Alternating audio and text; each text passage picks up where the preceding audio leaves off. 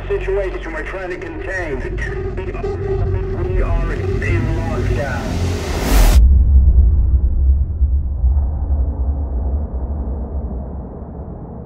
Ridley Scott's original Alien movie presented a really grounded view of the future. This wasn't holograms and touchscreens. It's chunky, analog push-button technology. This is a world of CRT, not LCD.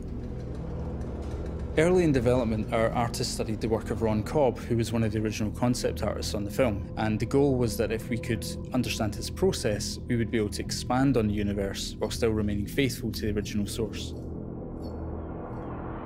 This lo-fi sci-fi approach doesn't just inform the visuals, it also has a big effect on how we design the gameplay. If you take the motion tracker, for example, it's big and it's heavy, you can't hold it at the same time as a weapon. And all it does is tell you the movement of an object on a 2D plane, and even then, only on a small cone in front of you.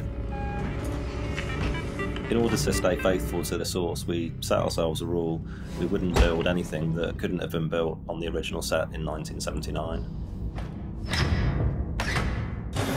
I'm in. Everything in our game conforms to this retro future aesthetic. The first objective was to strip back the UI as much as possible.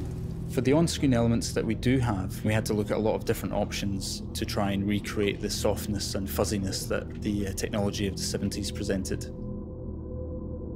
The technique that we found most effective was actually to take gameplay footage and UI elements and record them onto VHS tape and play them back through an old portable television. And on its way, we would distort the cables and stamp on the tape and generally destroy equipment in the process. And once we got that back into the game, we found that it didn't just look authentic, it was authentic.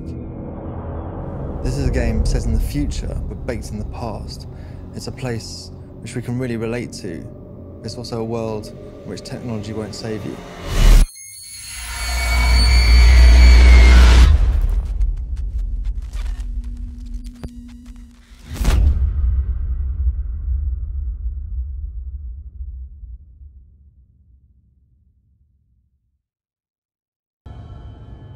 Sound is a massive component of any horror experience, and that's definitely the case with Alien. We wanted to be as authentic as possible when it came to recreating the sound of the original music, and so we put together our own orchestra from the best musicians that we knew around London, including some who'd actually played on the original recordings with Jerry back in the 1970s.